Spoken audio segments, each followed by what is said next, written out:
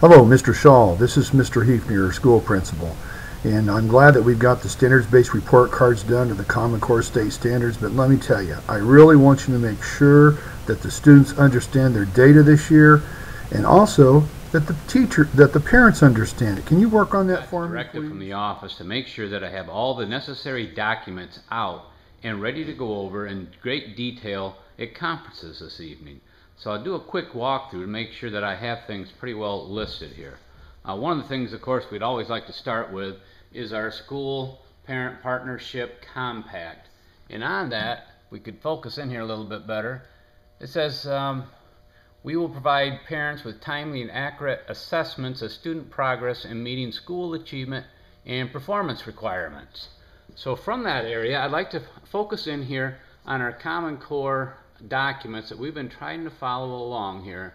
So there would be 1, 2, 3, 4, 5, 6, 7, 8, 9, 10, 11 documents we're trying to base our curriculum on this year, and from that we have designed different assignments. This would be an assignment listing for one of our classes.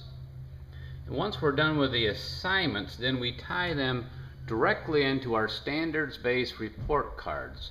So this would be the language arts report card for the 3 marking terms that we're now into. Then of course down here we have one that is for math, and then we have our science and social studies one.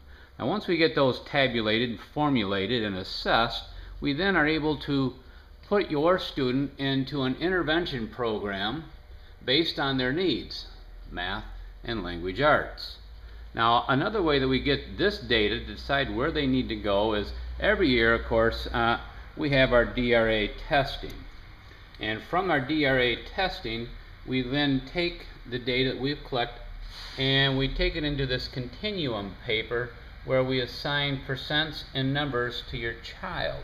Now once that's formulated, based of course on their reading rate, which would take the words in the document, and we would divide that by the total number of seconds and then multiply that by 60 to get their words per minute. We can take that into our conversion chart over here, and we can convert it into reading A to Z score, a DRA score, a Lexile score, reading recovery score, and of course Fontaine Panilla score. Now we also use our Dibbles-Nix progress monitoring booklet. That also will give us a reading fluency score, and then of course they are assessed on this day's document down here. Now once we're done with that particular assessment, all very important of course, we also base our educational needs on a document or test series from NWEA. This also prints out a very nice graph for parents so they can see where their child is headed.